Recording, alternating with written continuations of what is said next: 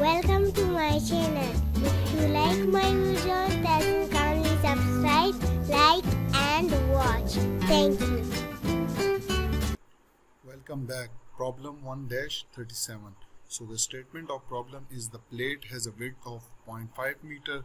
If stress distribution at the support varies as shown, determine the load P applied to the plate and distance D to where it is applied. So you can see the figure. This is a plate and there is a load that is varying, and the stress is given as 15 into x power 1/2 megapascal, and this load is varying and applied to the fixed support at the bottom. So you have to find this force as well as the location of this force from this end, which means you have to find D. Clear? So it is also given that width of the plate, I will draw the side view. The width of the plate is 0.5 mm. So this width is 0.5 meter, not mm. This is meter. So first we will draw the free body diagram. So I will draw it first and then we will solve this. So this is the plate. Clear? There is a load P that is acting at this point. So this is load P that is acting at a distance of D from this end. Also, if this is the x direction, clear, and the load is given as varying load, clear. So I will draw it like this. This is a varying load, and this load is given as sigma is equal to 15x power 1/2 megapascal.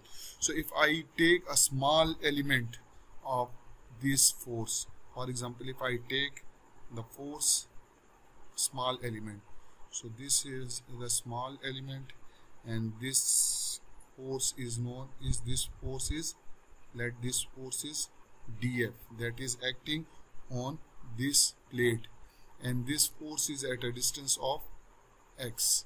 X is any distance from this side. Clear? So this is a small element and the force acting on a small element is dF, and this, the thickness of this small element is dx. This thickness is dx. So what we will do is that this is origin point, so we will solve this in order to find the value of P. So the resultant force dF of the bearing pressure acting on the plate of area dA. So this is small element, so its area will be equal to dA, and this area will be equal to width of this plate, which is 0.5, and thickness, which is dx. So it will be equal to B into dx. This small area is equal to B into dx. Clear? And that if you put the value of B is 0.5, so it will be equal to 0.5 dx. So this force will become equal to, as we know that stress is equal to force per unit area, so here we have differential force and differential area, so therefore we will have this dF will be equal to bearing stress into differential area. F will be here and sigma into A will give you the differential force. Now you have the value of stress, which is this one. Clear? So I will put the values 15 into x power 1/2, and that is megapascal, so I will convert into pascal, so it is in 10 to the power 6, and dA is equal to 0.5 into dx. So again, if you solve it further, so dF will become equal to 7.5 into 10 to the power 6 x power 1/2 into dx. So this is the value of differential force that is acting at a thickness of at a distance of x from this point O over a differential area dA. Now we will apply equilibrium condition in order to find the value of P. So for that we will apply the first equilibrium condition, that sum of all force along y direction is equal to 0, and taking upward force as positive. So here you can see there are two forces acting vertically. One is P and the second one is this force. So I will write P is downward, so it will be negative, plus this force is upward. So this is a differential force. So in order to find the net force, we will integrate this differential force. So it will be equal to d integral of df. Their sum must be equal to 0. Okay, so you have to put minus P plus integral of, you have to put the value of df, which is equal to 7.5 into 10 raised to power 6 x. This is 6 x की power 1 by 2 into dx is equal to 0.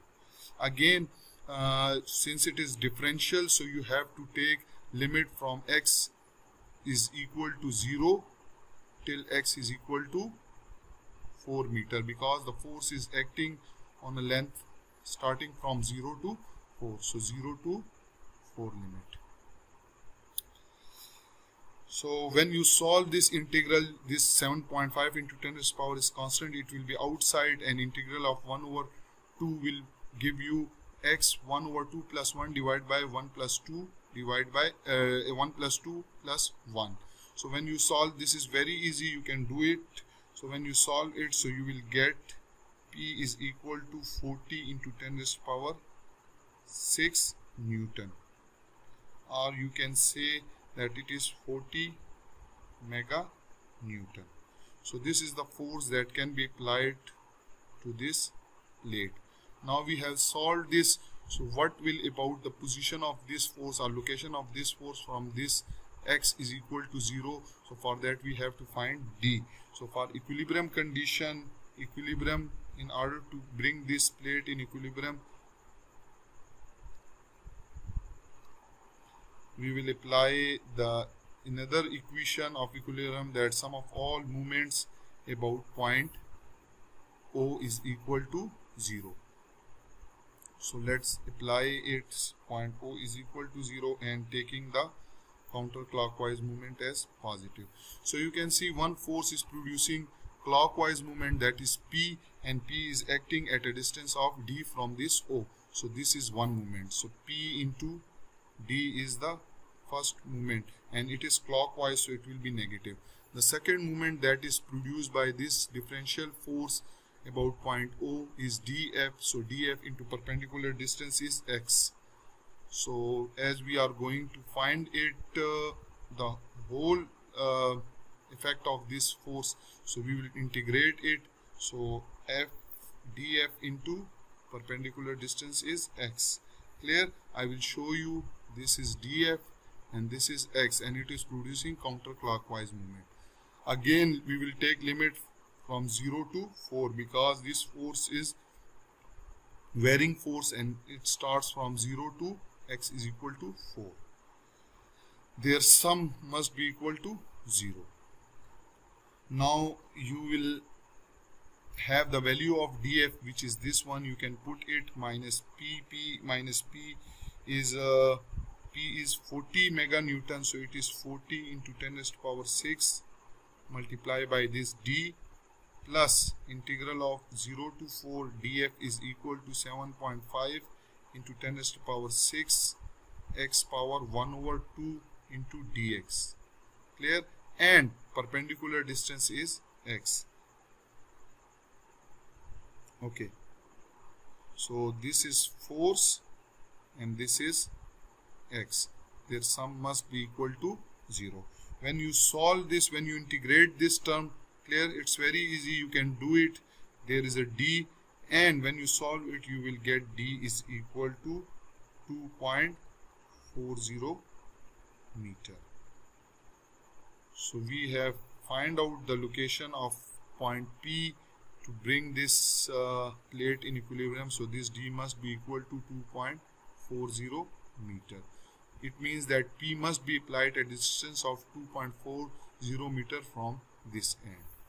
This was a very easy problem. I hope you have enjoyed this video. Thank you.